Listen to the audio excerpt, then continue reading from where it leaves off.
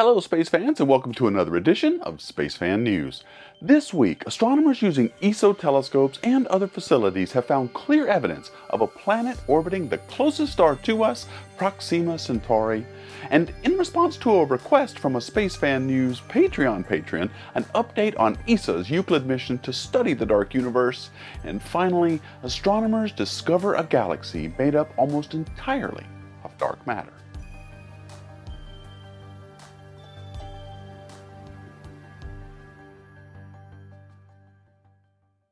By now you've all heard the big news that astronomers at the European Southern Observatory have confirmed the existence of an Earth-sized exoplanet around the closest star system to Earth, Proxima Centauri. Using years of data from the HARPS and UVES instruments mounted on a 3.6-meter telescope in La Silla, Chile, along with instruments from all over the world, astronomers confirmed the existence of the exoplanet that they had suspected was there for quite some time. Known as Proxima Centauri b, it's 1.3 times the mass of our Earth. Also, it's rocky. Also, it goes around its host star in 11.2 days. Now, that's its year, folks. Also, it may have an atmosphere. Also, it orbits about 7 million kilometers from its star, which puts it in the coveted habitable zone of Proxima Centauri, which means that, yes, Virginia, liquid water can exist there, if it has any. Now, because Proxima Centauri is a red dwarf star, planets can get much closer to them and still have liquid water on them than they could if, like our Sun, or for example, Mercury. Now, Proxima Centauri b is closer to its star than Mercury is to the Sun, so that gives you some idea how much cooler a red dwarf is compared to our Sun. Now, they found this planet using the radial velocity method, something I've told you about many times that measures the shifting of the spectral lines in a spectrograph as the star is pulled around by orbiting planets. This is a good technique for finding small planets next to comparatively large stars, and the amount of the wobble is a good indicator of how massive the planet might be. Now, since 2013, astronomers had suspected there was something around this star because they had seen the evidence of a small wobble using HARPS way back then, but they needed more observations to confirm it. Now, just because a star is wobbling doesn't mean it has planets around it. Other things can cause a star to wobble.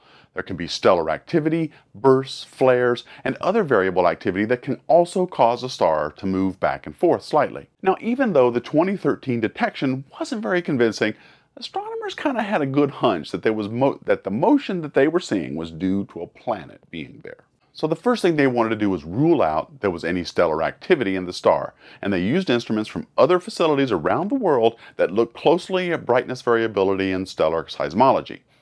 Since Proxima Centauri seemed stable, they became more confident that the wobble was due to an orbiting planet. Working with a group of astronomers is a project called Pale Red Dot, and this is kind of a play on Sagan's Pale Blue Dot, which is they're interested in looking at the closest stars near Earth to try and find exoplanets there, and they began planning for more observations of Proxima Centauri using ESA's HARPS instrument. They plan to look at the system and measure the spectrum for 60 days from mid-January this year until April 2016. So this announcement and some papers that was published in Nature and Astronomy and Astrophysics Journal this week are the result of those observations. The papers state that the possibility of liquid water cannot be ruled out and receives an amount of energy from the central star that is about 2/3 of that received by Earth from the Sun. But of course it's not that simple, is it? I've been following exoplanet research long enough and talked with enough astronomers on the topic of habitability that I'm starting to get to a place where I'm calling them on the whole Earth-like label thing. Sure, Proxima Centauri b is 1.3 times the mass of the Earth. Very close, to be sure. Also, having an atmosphere is good, and having a temperature that can allow for liquid water is great. But that's kind of where the similarities end. Remember, I said it orbits 7 million kilometers from the star? Well, that probably means that the planet is tidally locked, which means one side of the planet always faces the star and the other side is always pointed away. And that's not very Earth-like. I mean, what would something like that do to the global climate? And we also have absolutely no idea what the atmosphere is made of or how thick it is. And, well, that's kind of important as well. And what's more, while red dwarf stars are very stable and last for trillions of years, they also let out a lot of high-energy radiation, like X-rays and extreme ultraviolet. So unless this planet has a serious magnetosphere to protect any life that might be there, things can be problematic. Astronomers estimate that Proxima Centauri b gets 60 times more energy radiation from its star than the Earth gets from the Sun. They also estimate that any atmosphere that might be there would be subject to a lot of stress early in the life of the star, so much so that an entire ocean's worth of water could have been lost in the first 100 to 200 million years after formation. And so far as anyone knows, the entire atmosphere may have been ripped away by now. So the Earth-like label only gets you so far, and we need to remember that there are a host of other things that need to go right if we are to compare other worlds around other stars to the Earth and its habitability. Regardless though, no matter what the details of what Proxima Centauri b turns out to be, the fact is we won't find a closer planet around another star anywhere. This is the closest star system to us, and the fact that it has planets is very comforting. I don't think there is anything all of us would like more than to learn there are other worlds like ours that we can imagine are out there and maybe even travel to someday. Which is precisely what Breakthrough Starshot is trying to do. They want to send tiny ultralight nanocraft at relativistic speeds to the nearest stars. And I told you about that in SFN 160, so click here, I think it's up there, if you want to catch up on what they're doing. Next, this story was suggested by a Space Fan News Patreon patron who wanted to learn more about ESA's Euclid mission. Euclid is a European Space Agency mission designed to map the geometry of the dark universe, which includes dark matter and dark energy. Now, it will do this by carefully measuring the shapes and redshifts of galaxies and clusters of galaxies all over the universe, out to redshifts of about z equals 2, which is during a time when the universe was about 10 billion years old. This means it will look at the entire dark history of the universe for the last 3.7 billion years or so. Now this is important because astronomers know that there is about 5 times more matter in the universe than what we can see, and they're calling that dark matter. They also know that something is causing the universe to accelerate as it expands, and to match the observations of what they see happening, they estimate that 3/4 of the universe is made up of whatever that is, and they're calling that dark energy. So between dark matter and dark energy, we don't know what makes up 95% of the cosmos. That is so weird. Okay, so back to Euclid. Euclid will map the large-scale structure of the universe over the entire extragalactic sky, or half the full sky excluding the regions dominated by the stars in our Milky Way. This means that it will look straight up out of the plane of our galaxy so it can get a clear view of everything else that's out there. And as I said, it will measure galaxies out to redshifts of about 2, which corresponds to a look-back time of about 10 billion years. This time period is important because it covers the period over which astronomers think dark energy accelerated the expansion of the universe. Okay, now stick with me here. It will measure the geometry of the dark universe using 2 methods.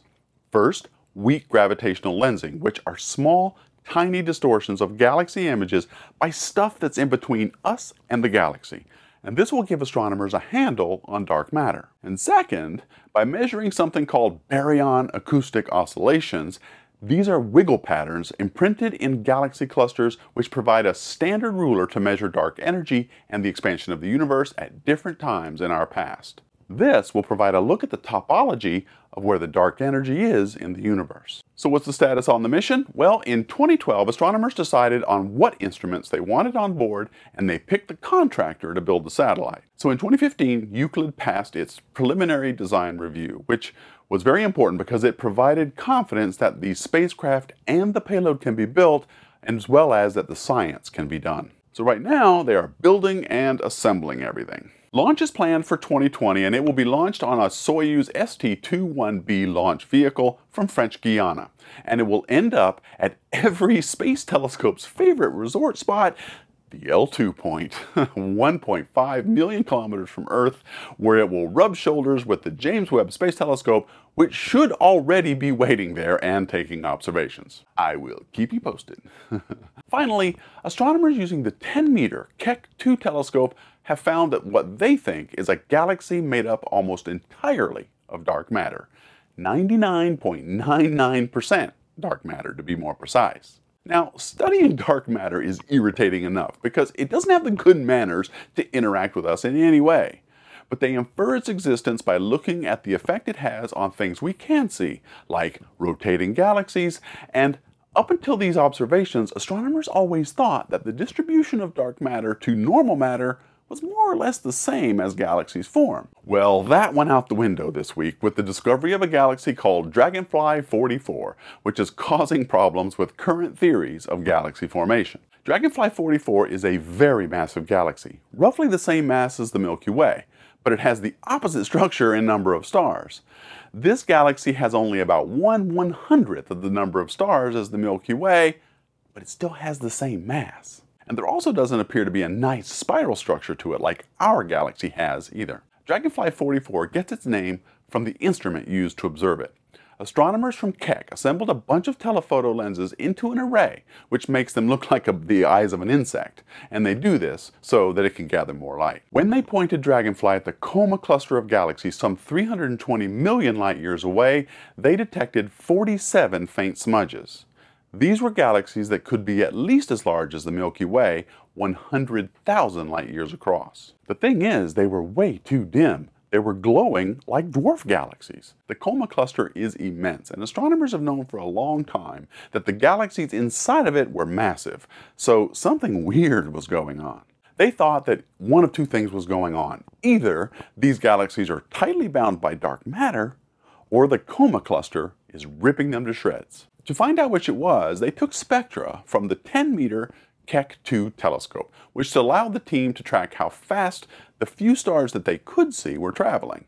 The faster the speed of the stars, the more massive the galaxy. The stars clocked in at 47 kilometers per second, making Dragonfly 44 roughly 1 trillion times more massive than the Sun. With so few stars, and therefore normal matter, that meant that it must contain 99.99% dark matter to hold itself together, which is a much higher percentage than the universe at large. All of this means that for any given galaxy or cluster of galaxies, the amount of dark matter found inside can vary considerably. Apparently, dark matter can do whatever it wants and clump however it wants in galaxy clusters.